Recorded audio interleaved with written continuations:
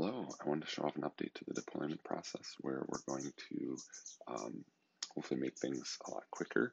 So the first thing you'll notice when you deploy is that we're laying out the models more in a formation like you'll actually want them to be positioned when you deploy rather than in vertical lines.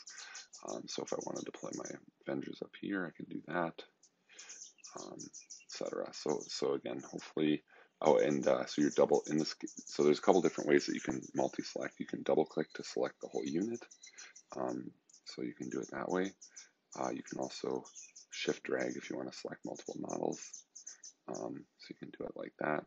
You can also shift click to add models into selection if you wanted to. So yeah, my hope is that this is going to only work during deployment, and that's partly because the movement system we have with these lines and things doesn't work really great when you have a bunch of models selected. But hopefully this process will make deploying your army a lot quicker, since that's one of the piece of feedback we've heard.